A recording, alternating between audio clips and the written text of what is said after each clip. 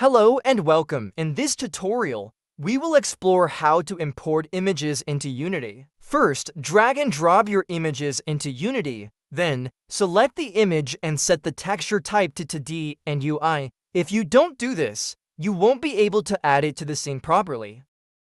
Next, add an image component to a UI object and drag your image into the source image field. That's it, your images are now ready to use. Finally, switch to the 2D view in the scene to easily move and position your images. This method will make your work much easier.